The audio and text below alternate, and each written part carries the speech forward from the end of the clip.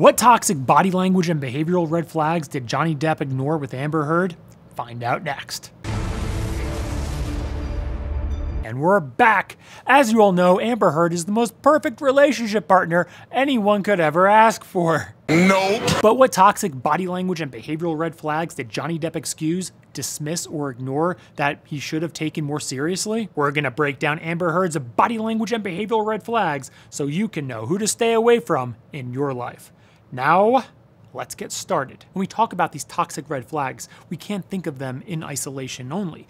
So one of them is bad, two of them becomes worse, but having all of them together, as seems to be the case with Amber Heard, is a perfect storm for disaster. First, you don't feel safe. Healthy relationships will allow you to feel physically and emotionally safe, for you to feel it's okay to be imperfect and not abused or attacked physically, verbally, and emotionally. We noticed this specifically when Amber Heard admitted on tape to physically striking Johnny Depp. You're a fucking baby. Because you start physical fights? You're such a baby! Because Grow you, the fuck up, Because you Johnny. start physical fights? I did start a physical fight. Yeah, you did. Also, if we notice how uncomfortable Johnny Depp's body language is here in this interview when he's next to his abuser. Take a look, see what you think, and then we'll break it down.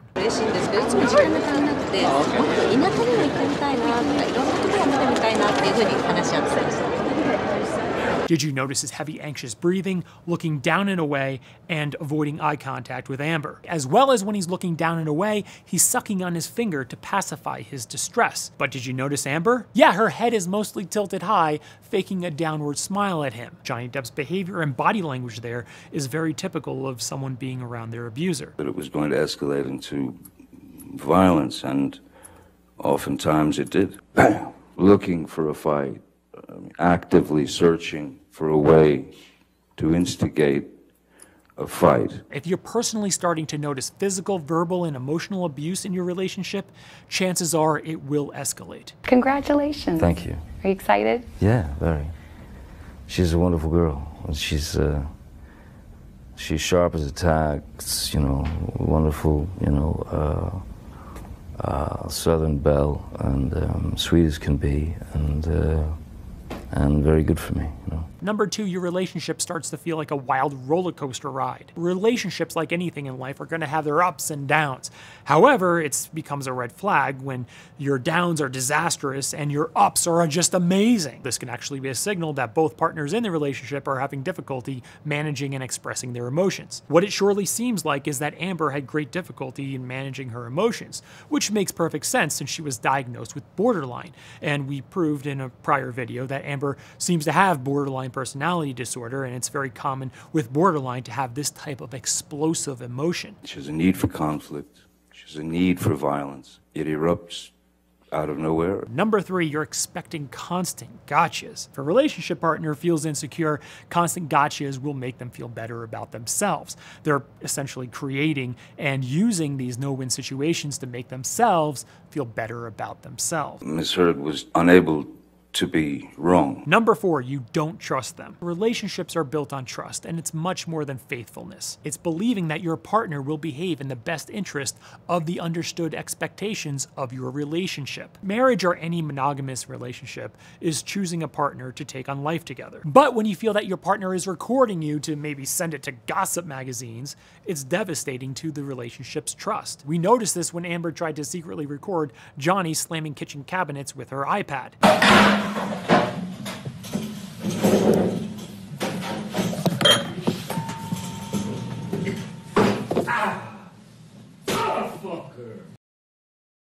Crazy. Have you drunk this whole thing this morning? Oh, you got this going? You got this going? I just started it. Oh, really? And then somehow it magically wound up on TMZ when she denied it over and over in trial that she was the one who sent it to TMZ. Absolutely not. No, it did not.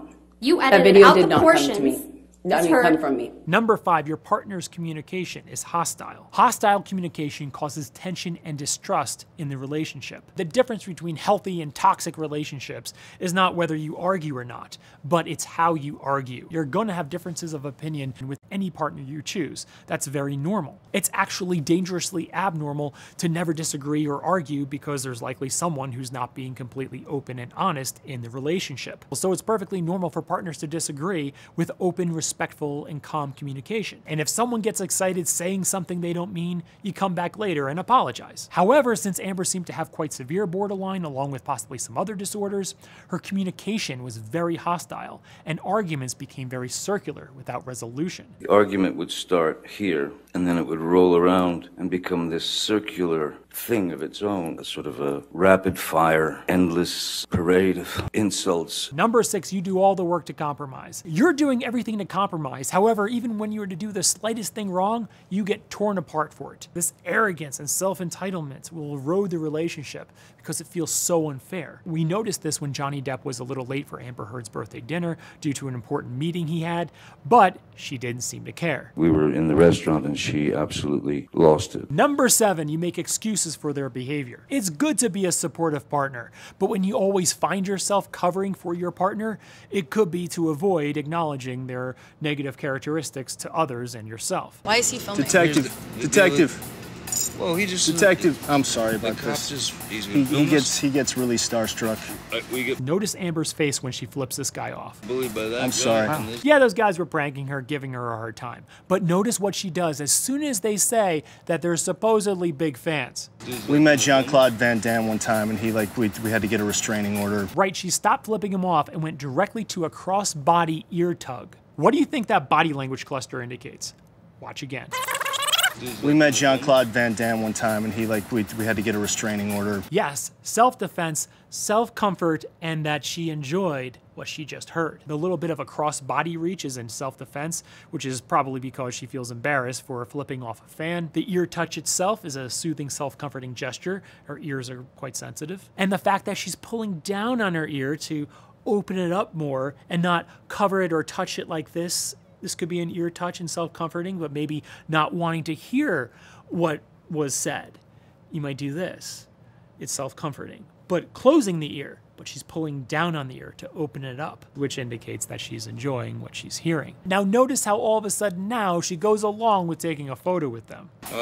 Officer Douglas, if you're gonna do that, just come over. Let's just get one for the newsletter. Let's just get one for the newsletter. What this seems to indicate is that the power of fame has a major impact on her. This could be a subtle indicator of psychopathy. I'll take being called any day to being called sweet. I don't care what one thinks about me. Amber says all the time that she doesn't care what people think of her. However, people who say that as often as Amber usually care very much what people think of them. What people think is actually on their mind, and they're trying to convince themselves and everyone else that they don't really care. Now their hostage video, which they were forced to make after illegally sneaking in their 2 teacup Yorkies into Australia. Australia is free of many pests and diseases that are commonplace around the world. That is why Australia has to have such strong biosecurity laws. And Australians are just as unique, both warm and direct. When you disrespect Australian law, they will tell you firmly. I am truly sorry that Pistol and Boo were not declared. Protecting Australia is important. Declare everything when you enter Australia. Notice how Johnny seems tired and exhausted in his tonality, along with his body positioning away from Amber, his abuser, and Amber seems as fake as ever reading her script. This would be the last time Johnny Depp and Amber Heard ever willingly appeared on camera together. Just a month later, their marriage was over. Number 8, you are constantly told how wrong you are. If you saw the trial, you heard Johnny say this a lot about Amber. I was sort of not allowed to be right, not allowed to have a voice. This is largely their arrogance and insecurity speaking, where they feel they are in competition with their partner. Very confident, secure people will often say, I don't know, teach me, you're right, I was wrong. Wow, you're better than me with that. When you're looking for someone to be with, look for someone who's not afraid to admit fault. If they can't admit fault when it's clearly their fault, that person may be a problem to be with. Not only because everything is going to be your fault and never theirs, but also because they're immensely arrogant and insecure.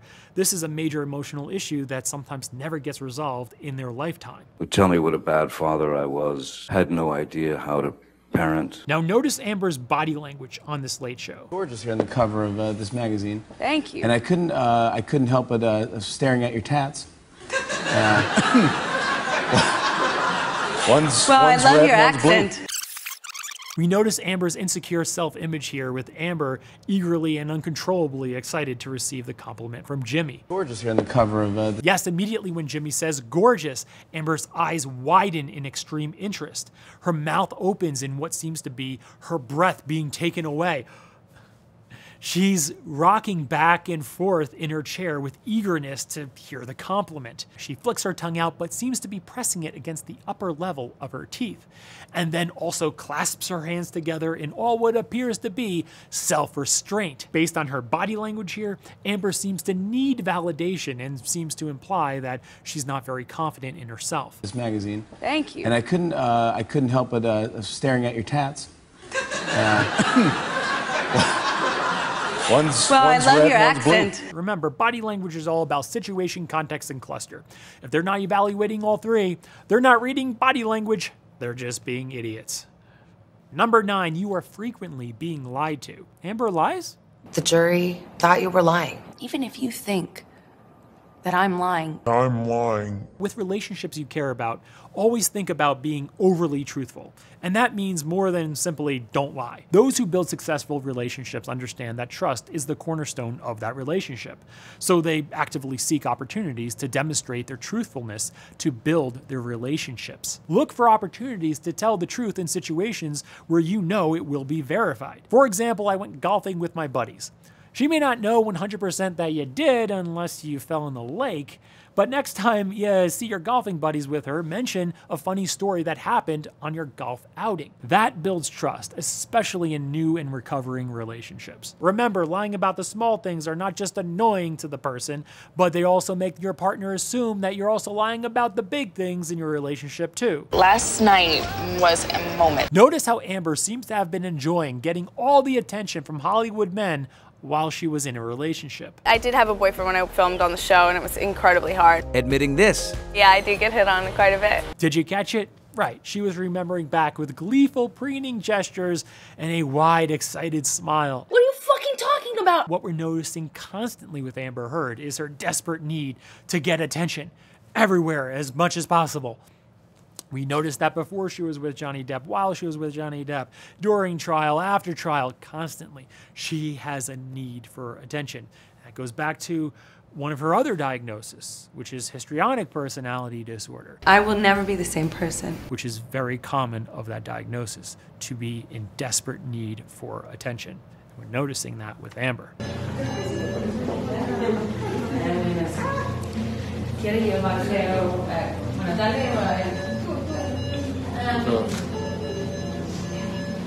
Number 10, you feel like you're walking on eggshells. We talked about this feeling of walking on eggshells with a borderline in my Amber Heard borderline video, but even if the person doesn't have borderline, it can cause extreme tension in the relationship. This constant tension of feeling like no matter what you say will never be right will cause you to become conflict avoidant and will keep issues to yourself, which will naturally build up and result in resentment with your partner. Yes, Amber Heard seems to enjoy getting as much attention as possible, which is possibly why she was so attracted to Johnny Depp's star power. He's an incredible presence, he's an incredibly talented actor, and he's wonderful to be around. Also, this could be attributed to her desire to go through with the trial process and even do an NBC interview claiming she's still in love with Johnny Depp. After everything. Absolutely.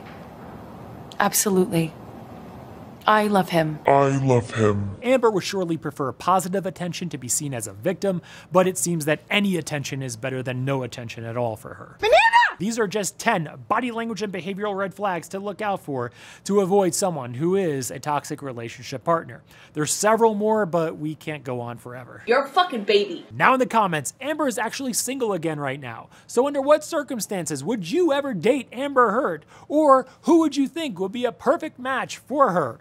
Let everyone know in the comments below. And on my side of the bed was human fecal matter. I'll give you my response on dating Amber Heard and under what circumstances should someone date Amber Heard on our next podcast. So if you're not already subscribed to the Schaik podcast, you may want to do that. We talk about these current event topics in more conversational detail, covering behavior, psychology, body language, and unsolved mysteries. The Schaik podcast is everywhere you get your podcasts, including Apple, Google, Spotify, Amazon. You can watch the show on YouTube everywhere you get your podcasts. That's where you can find the podcast Shaked. Subscribe because we don't want you to miss out on new behavioral, body language, and investigative videos. See you at the top.